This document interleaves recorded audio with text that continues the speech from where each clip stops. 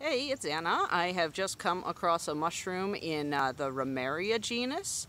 These are commonly called coral mushrooms, and there are a good number of species. They can be quite challenging to identify, especially because some of them have special staining reactions when they come into contact with different reagents that people use to test mushrooms.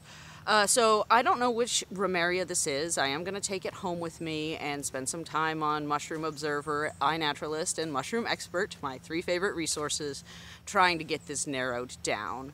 But to give you a sense of what to expect when you find Ramaria and how to identify it, first of all, it's very distinct insofar as it takes this coral shape, hence its common name. There are other mushrooms that have a sort of coral growth pattern.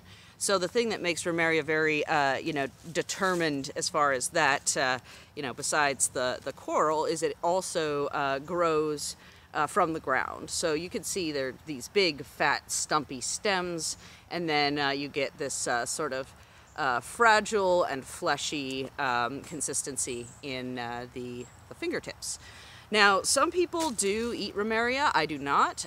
Reason being that some of them cause gastrointestinal upset, and I am really not a big fan of explosive diarrhea.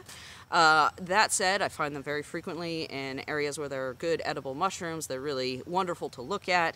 I think this one in particular catches my eye because it's got this sort of beautiful, lilac purple thing going on in the base, and some of that runs up into this sort of tan-colored the main, I guess, part of the fertile body. But this lilac color I also suspect is going to be the primary identification feature I use.